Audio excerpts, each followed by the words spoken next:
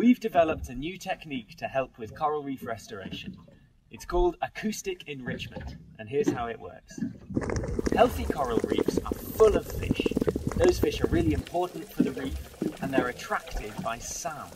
They listen out for the pops and the buzzes and the whistles and the crackle that you can hear on a healthy coral reef, and they swim towards it. But on degraded coral reefs, the animals that make those sounds are dead, and the reef is much quieter as a result.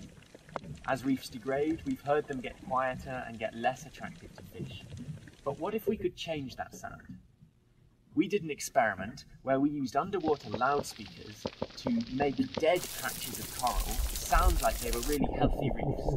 And when we did, we attracted twice as many fish. Those fish could help the ecosystem to recover and give those degraded patches of coral a chance of new life.